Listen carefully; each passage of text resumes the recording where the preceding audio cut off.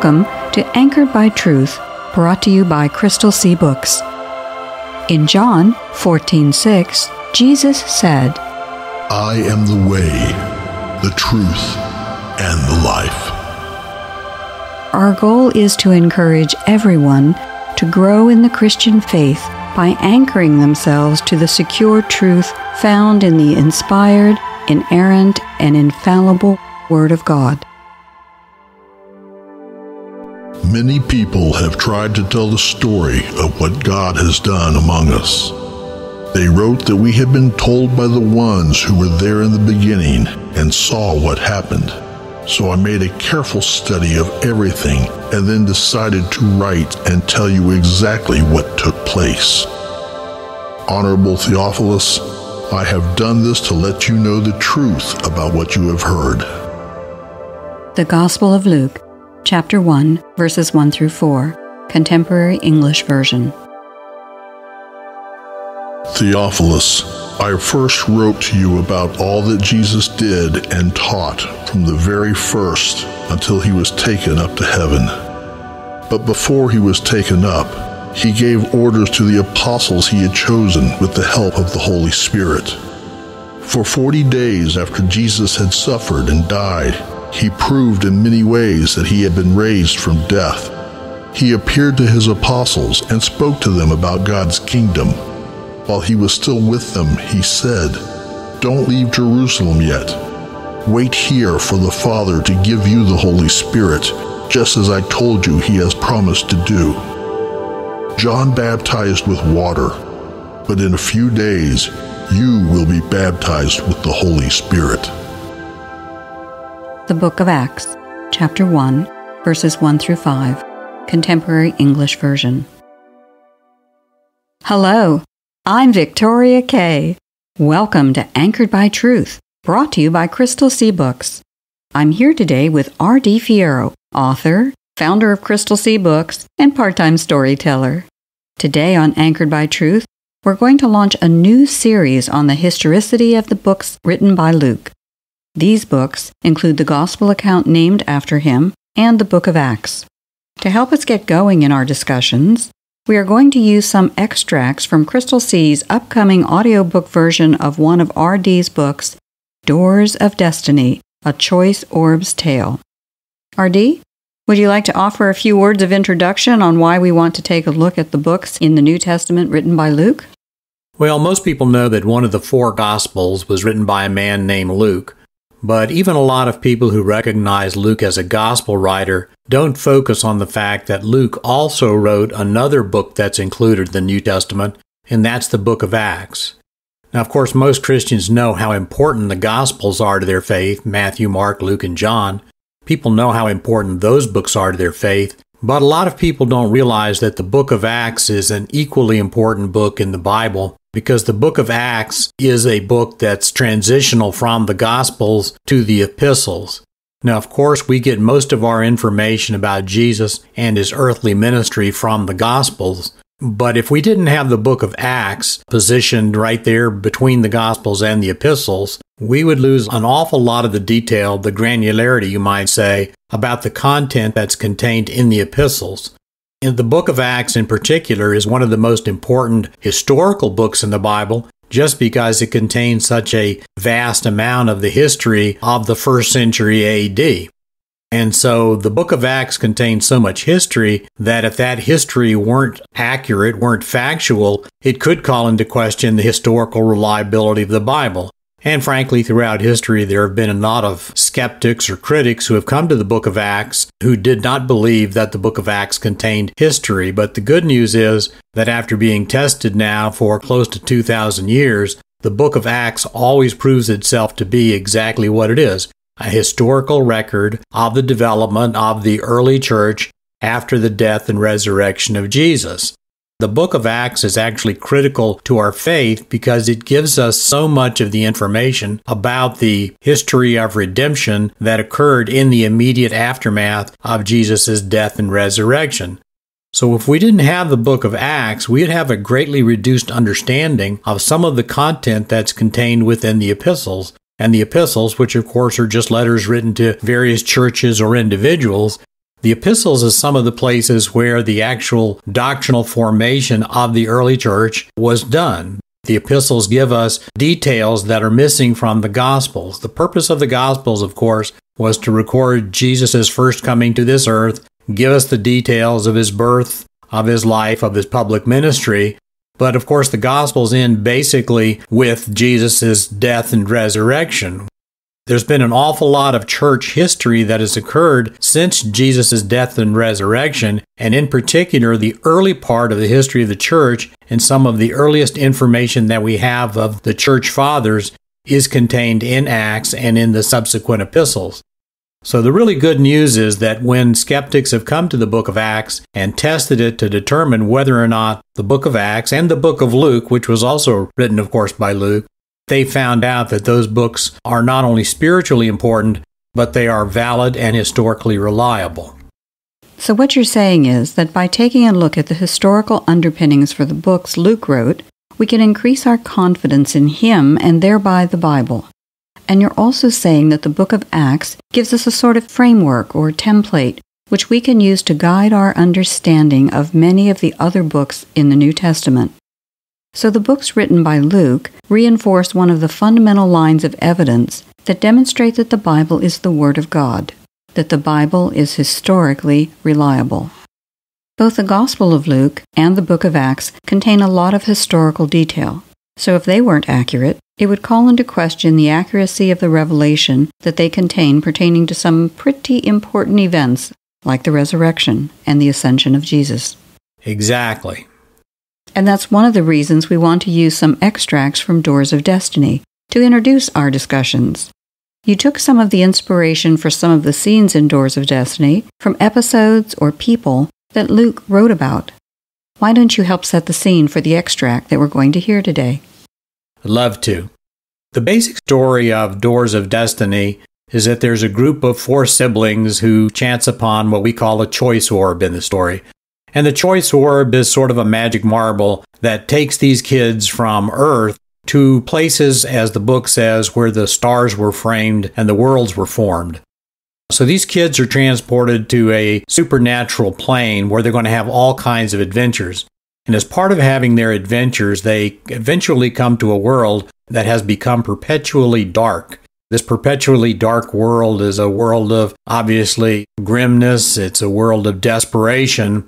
But there is one remaining hope for this world, and that hope for this world is found in the life of a teenage girl named Abigail. And so what Abigail has to do is to place a mighty lamp in the top of an extremely tall but now darkened lighthouse. But in order for Abigail to place that lamp at the very top of this lighthouse, Abigail has to confront a demon who lives in the tower. Now, obviously, the demon is perfectly happy in a world of perpetual darkness, so the demon does not want the lighthouse to regain its light. And that, of course, is Abigail's purpose in life, to restore the light. So this extract from the upcoming Doors of Destiny audiobook is part of the confrontation between Abigail and the tower demon as Abigail seeks to save her world. For a while the tower was quiet and Abigail climbed in silence. Then Abigail was hit with another shower of rock, dirt, and dust, only this one contained larger stones, and some of them bruised her when they hit. She heard a series of raucous shrieks, followed by babbling and crying. Despite the noise and the rock strikes, she kept walking upward, but her legs and arms were growing heavy. She had no idea how much further she had to go. The nail scraping was not far ahead now. Oh, there's a missing step just there. Nenny! You will have to jump to get above them. But you cannot see. But you cannot jump. Turn back before it's too late. Too late! The reedy voice was growing considerably more excited, but Abigail was undeterred. She continued her laborious climb. She then felt the dank air around her being stirred by the flapping of foul wings. The shrieks and the cries grew louder, but still she pressed on toward them. Just as she felt that she was almost on top of the clicking talons and scraping nails, she heard and felt them move backward and upward, farther away. You are getting tired, crippled one. You are getting tired. Stop and rest. It is said that a true lamp of Kinnereth can bring water out of a rock and make stone into bread. Stop and eat, rest and drink. I thought you said the lamp would not obey me, and now you would bid me command it? In the prophecy it is written that we do not live by bread alone, but on the words of truth. Abigail never paused, though she was laboring greatly and would gladly have rested. Stop, this is no good. You may fall. Command the lamp to bear you to the top. It can lift you up. You need not climb. You will fall. Fall! The reedy voice was growing more and more agitated. The words of the prophecy tell us that though we are not to trust in our own strength, that we are not to attempt to test the one who gave the lamp. I will proceed as I have been instructed by the prophecy. Now there was a great volley of shrieking and cawing. Abigail could hear the wings beating in frustration. Listen, there is no need for us to fight. You two can serve the woman in purple and scarlet. She can give you much. She can give you everything. Look, she gave us this whole world. Think what she could do for you. Think! It is written in the prophecy that we shall serve only the great light bearer and forbear allegiance to any other. My ancestors were foolish, but we have learned. Beware foul stench. You are in far more peril now than I. Wow, that was really neat. I'm sure most of our listeners will notice that in that clip, the tower demon was confronting Abigail with the same temptations that Satan placed before Jesus as Jesus was starting his public ministry. And I'm sure most of our listeners will notice that Jesus met those temptations with quotes from the Old Testament, the book of Deuteronomy to be exact. So, in confronting Satan, even Jesus relied on Scripture. That's a great lesson for all of us when we face our own temptations. But unless I'm mistaken, the order of the temptations that you used in that scene from Doors of Destiny was the order that Matthew presented them in his Gospel. In writing about those same temptations, Luke wrote about them in a different order. I think you believe that there is an important teaching point about the Bible to be gained from the two different orders that the two different Gospel writers used. You're absolutely correct. The order of temptations that we heard in the Doors clip today is the order of the temptations that Matthew used in his Gospel. When Matthew wrote about the temptation of Jesus, he put the temptations in a particular order. When he wrote about the temptations of Jesus, Luke reversed the order of the last two temptations from Matthew's report of the event. So, some critics of the Bible claim that the difference in the two accounts is an example of a contradiction in the Bible. Some critics will even go on to claim that the Bible contains hundreds of such purported contradictions, which leads to a general assertion that the Bible isn't true. Yes, and that's often how Bible skeptics will build their case.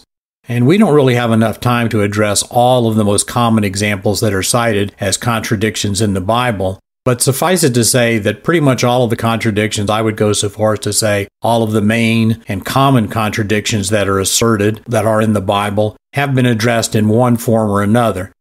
Now, one of my favorite books for addressing these kinds of asserted or purported contradictions is the book entitled Encyclopedia of Bible Difficulties that was written by a truly gifted biblical scholar named Dr. Gleason Archer. Archer's prepared this wonderful resources that has hundreds of little topical articles within it, and among those topical articles, Dr. Archer addresses some of the most common items that are asserted as being biblical contradictions. But not only does Dr. Archer address these supposed contradictions in his little mini articles, what he actually does is answer questions that often crop up about other things with respect to the Bible. And does Dr. Archer specifically address the variation in the two accounts of Jesus' temptations? Yes, he does. And one of the things I really like about Dr. Archer is that he writes in such plain language that it's really easy even for lay people like me to understand the points that he's making. Dr. Archer notes in his article that addresses this topic that the two different Gospelists, Matthew and Luke, actually use different words to connect the three temptations, because the three temptations are, of course, items in a series. Now, Matthew, when he wrote about the temptations, used adverbs that are much more specific as to sequence than Luke did. Matthew used the adverbs then and again when he was talking about the second and third temptations. So Matthew seems to have been trying to place the temptations in a specific chronological order. But Luke did not use those kinds of sequential adverbs. Luke basically just used the Greek words that mean and. So when Luke was making his report about the temptations of Jesus, he was just saying that all these temptations occurred at about the same time.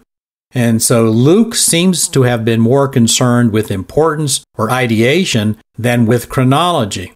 And this is not too dissimilar from the way a doctor might give a report to a patient about the results of that patient's latest physical. The doctor might say something like, "You have heart disease and some arthritis in your knees and bunions." Sounds like the kind of report the doctor might give someone of your age. No comment. Anyway, a patient would think it was real strange if that doctor spent a bunch of time talking about the bunions just because the doctor thought that that was the first problem that the patient had developed in a chronological order. Really, no reasonable doctor would ever start talking about a patient's problems in chronological order. The doctor is going to probably organize his discussion with the patient on the importance of the condition rather than the chronological origination of the condition. So the doctor would organize their report to the patient on the basis of importance or ideation rather than strict chronology.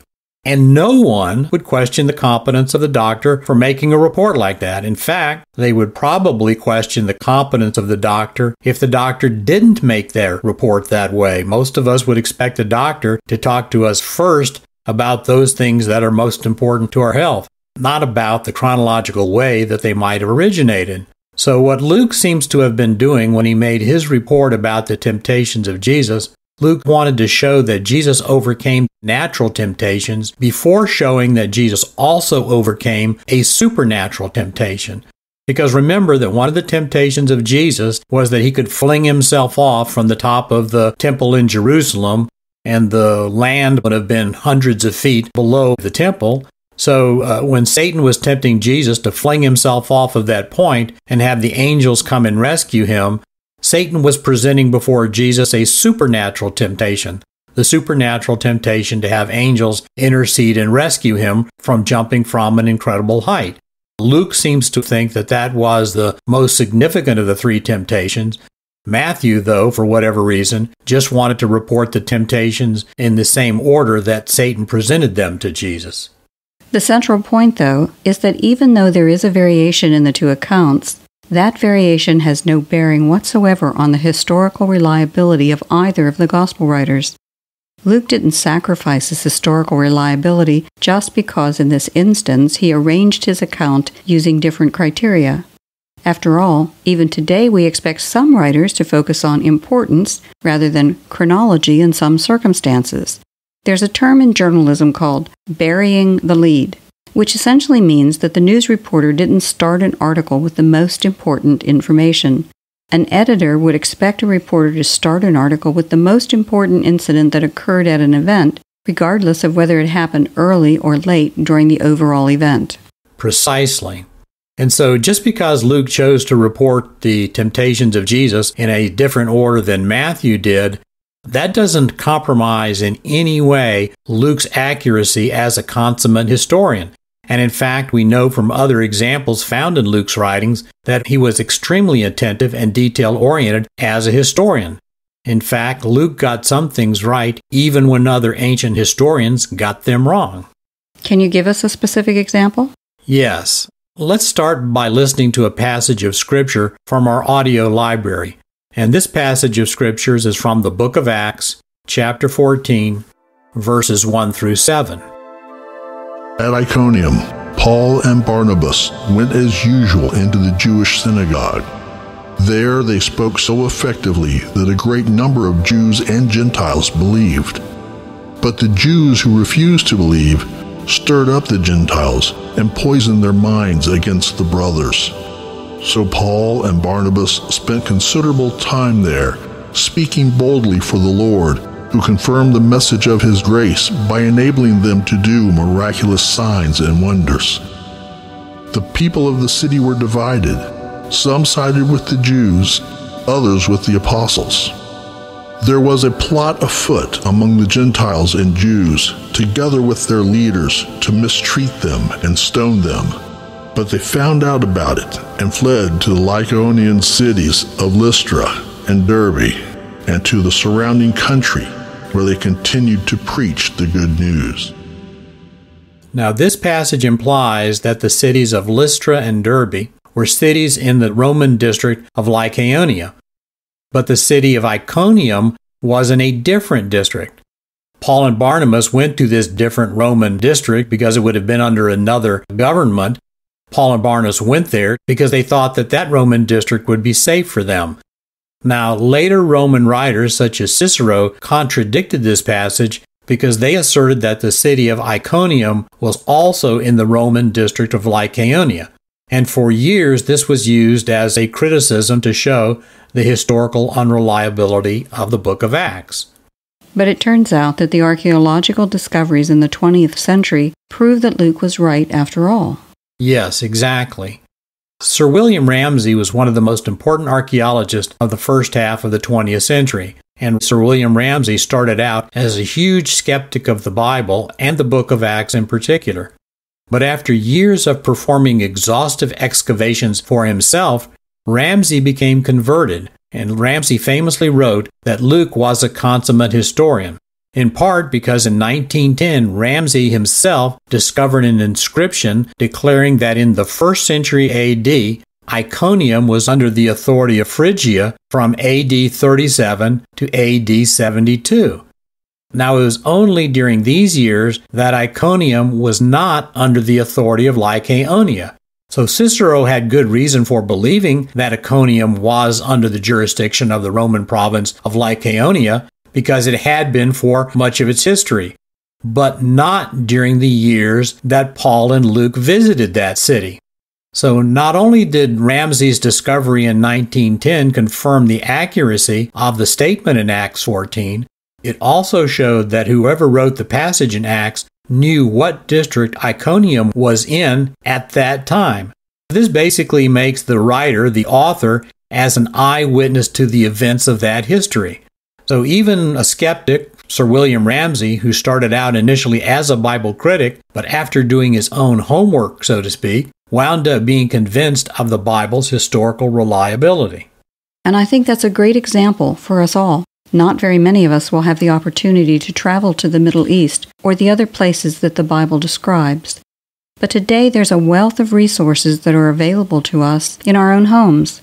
In addition to books like Dr. Archer's Encyclopedia of Bible Difficulties, there's a ton of free information available from the Internet. We'll include some links to some of the articles that we found most helpful in the notes that accompany the podcast version of this episode. By the way of summary for today, Luke, who is not only a physician, but also a historian, mentions 32 countries, 54 cities, and 9 Mediterranean islands in the Acts. And he got them all right, as attested to by extra-biblical sources. Right. And during the next couple of episodes on Anchored by Truth, we're going to delve a little more deeply into more specific examples of how careful a historian Luke actually was. Well, before we close for today, why don't you remind us why we focus so much on bringing this kind of detailed information to our listening audience? Well, most people know that only God can change the human heart, and it's up to God to bring that person to Christ. But what we can do is to help people understand that they don't have to give up their intellectual faculties, their desire to use their minds in exchange for some kind of leap of faith into an abyss. The history in the Bible is supported. It's supported by all kinds of evidence. And that evidence is backed by reason and logic. So we can use evidentiary basis, reason and logic, to help people, both believers and unbelievers, start to grapple with the questions that they're finding about their faith. And that's why we started Anchored by Truth, to provide a starting point for Christians to be able to do their own investigations and develop their own confidence in the fact that the Bible is the inspired, inerrant, and infallible Word of God. Sounds like a great time to have a prayer. Since one of our hopes is that the light of God's Word would once again shine throughout our nation, how about if today we listen to a prayer for our nation? A prayer for the nation. Almighty and sovereign Father, you are the one true and perfect ruler of all that is and all that ever will be. The stars move at your command, and the cosmos stretches out by the works of your hands. If the heavens themselves and all they contain are ruled by you, then how much more are the nations of men subject to your eternal reign? Lord, we come to you today to pray for our nation, the United States of America. In our Pledge of Allegiance, we pledge that this is one nation under God. May it truly be so. May our people recognize that we owe our existence to you, and that you are the rightful master of this nation, and indeed all creation. Nations rise and fall at your command, for you ordain and govern all the affairs of this world. We pray, Lord, that this nation might find favor in your sight as we turn and look to you. We know that there is much about our nation and people today that does not please you and does not conform to your will. Forgive us for this, mighty Lord. In too many ways, we have wandered from the truths upon which we were founded. We repent of our wanderings, and especially the part we have played in them. We have too often lost sight that we will all be held accountable to you, and this has led to foolish pride and unwise presumption. Bring us to a renewed sense of your holiness and justice, and help us to rebuke our failings.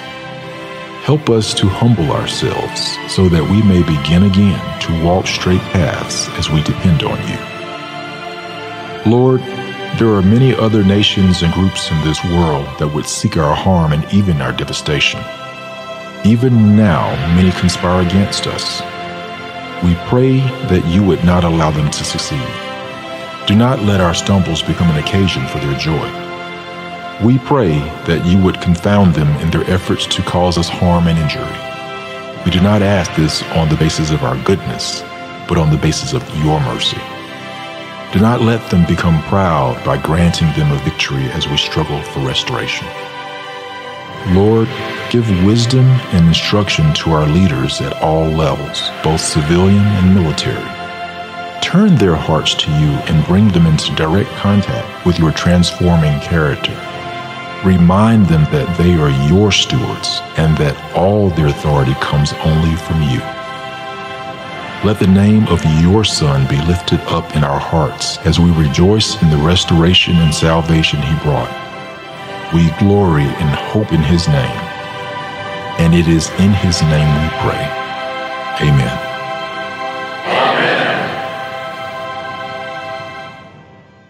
Because a lot of our radio episodes are linked together in series of topics, we want to remind listeners that if they missed any episodes, or if they just want to hear one again, all these episodes are available on your favorite podcast app. To find them, just search on Anchored by Truth by Crystal C. Books. We hope you'll be with us next time as we continue our discussion of the remarkable historical accuracy of Luke, who was not only a physician who addressed bodily needs, but a historian who continues to minister to spiritual needs today. We hope you'll take some time to encourage some friends to tune in also. If you'd like to hear more, try out crystalcbooks.com, where we're not famous, but our boss is.